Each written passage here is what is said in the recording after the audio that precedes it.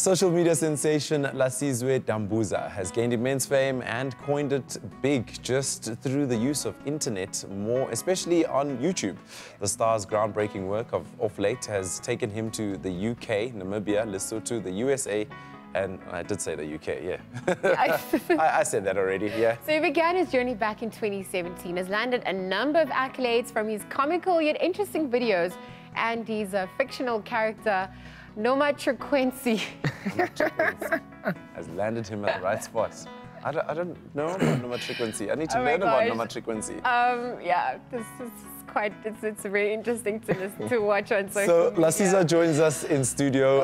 Lasizwe Dambuza, welcome to Weekend Dawn. Thank you for having me. You guys are such a vibe. I love here. Thank you so much. Genuinely. Moshokoa. What? Moshokoa Kikile Smith. Okay. You know, okay. Get it together. Okay. So how would you describe, how did Moshokoa come about actually? And like, how would you say you managed to, because Lasizwe is an example of someone who's embraced the fourth industrial revolution. Yeah. And is literally making it big because of his YouTube sensational videos and just how people have received him.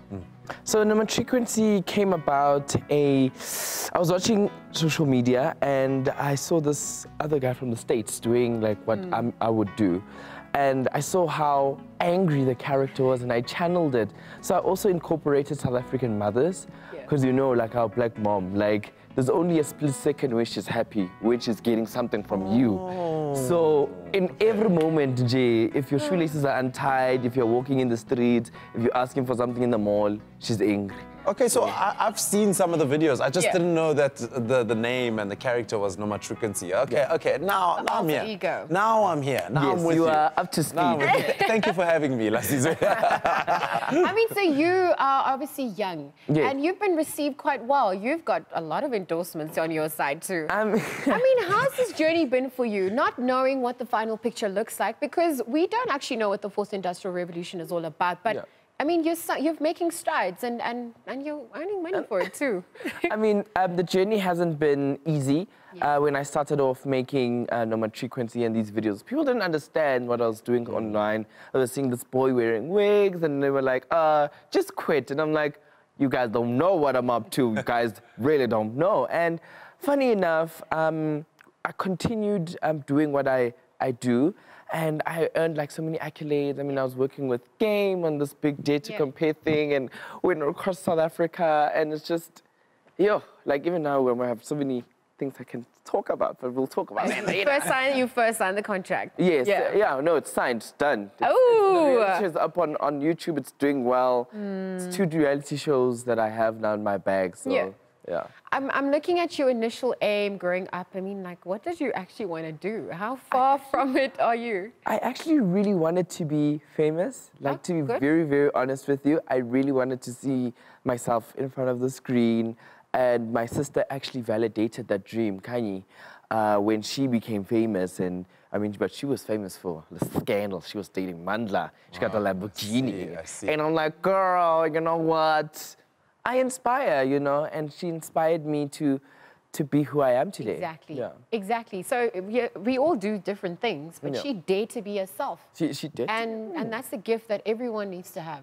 Were you getting a lot of support from your family structures when you were chasing this dream, or were they thinking just go to school, Lasizwe, just study and get a real job? Mom, let me tell you about black moms. Be like, listen, this thing is not working. You're not going to fill this fridge. Me, I want my child to buy me a house, buy me a car. You're going to buy me a house and a car. How with you making videos and being famous? Because you know the narrative is that you become famous, you spend so much money, and then you become broke, you blow and it, you die. Yeah. So she was just like, that's not my child. There's no longevity there. There's no longevity there. But with my siblings, my sister did support me, Kanye, in everything I did, and Zonke. Everyone was just very inclusive in... the English is now coming out. Yes. They were inclusive in zagaring my career, you know. It really is... I'm very glad of my support structure. I'm happy for it. What was the tour, the international tour, like for you? Oh, my gosh. So my first international trip was actually in Belgium. I was shooting my show in Durban, and I got a call from another channel, because I don't know if I'm allowed to mention channels. Thank you for that, You know, and then they were like, we heard you've got your visa. You're going tomorrow. I'm like, let's go. Let's do it. Let's do it. And then literally I was alone on the plane. I got there, I met the international team, and I had to like literally be up to speed with everything. And the conference was happening on the day I landed. Wow. And then they had to I had to, let's see the makeup, this, let's see the that. And then coming back again, I was still shooting the game thing, and I was coming back and doing the data compare thing, and you know, it became sporadic. And then after that, Paris came up with the YouTube thing, and like, wow. And then America, and then you're gonna see my show. You better watch my show. Y'all better watch my show. Yeah. So tell us about the show. Yes, Plug it. My What's the date? show is on season 2 now. Okay. You get to see my day-to-day life, how Data Campaign came up, about the meeting, the initial meeting, me coming up, going to America. Oh, Monday, I'm going to America Monday, guys. You're gonna see I'm going to America. Yay! It's gonna be fantastic. You're gonna see what happened in America. I was alone in America. I have this thing of traveling alone. I see. I must write a book on how to travel alone. Lasizwe, it's the best thing you can do. I know, but honestly, you make so many friends. Literally, I genuinely made so many friends, gosh. but I got bored because I like having maybe an assistant to help me take pictures, but now you have to say, maybe you should have a call out for an assistant who wants to travel with Lasizwe. That could be your next show. I mean, we've got a clip actually about one of your shows. Let's take a look at we'll see.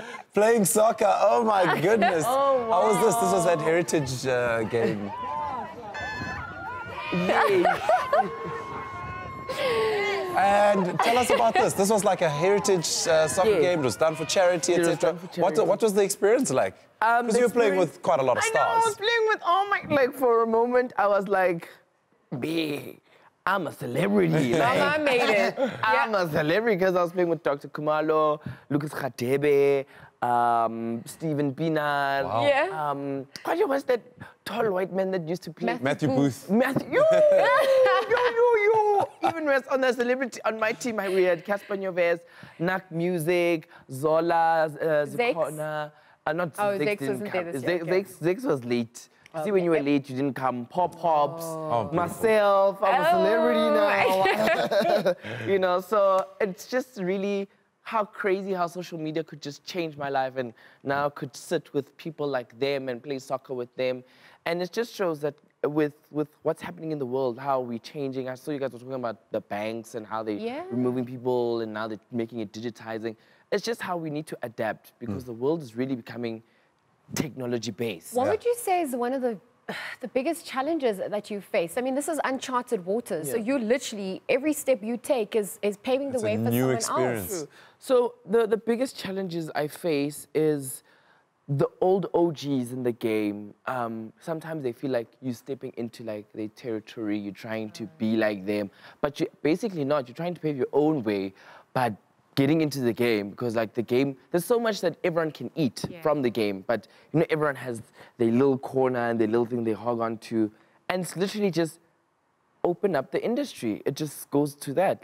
I just genuinely opened up my own industry. I went and created videos instead of going to auditions and being a TV presenter, which I have been a TV presenter. Yeah. But now I just say, guys, I'm a vlogger. You switched it up. A revolution. Yeah. Revolutionize it, babes. Quick question before we let you go, Lasizwe. In terms of reality TV, do you have to put a lot together, as in scripted, or is it really, really reality Well, TV? with my show, I don't know about other shows. My show is the most real reality show ever. I mean, with my show, we've tackled my daddy issues, we've tackled my family belonging, my sexuality, my homophobic brother.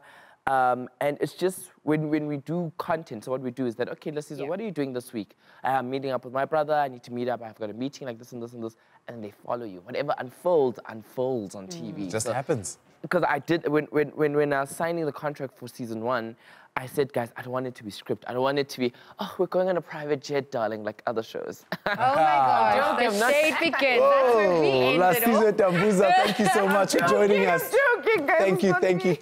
Thank you. Appreciate it. That was Lasizwe Dambuza talking to us about his work, his reality show, which is actually real, and his adventures about his travels all over Europe and the UK, etc. Again, thank you for joining us. And really America. appreciate it. And America. Time now for a quick ad break. We shall be back with your headlines. Stay tuned.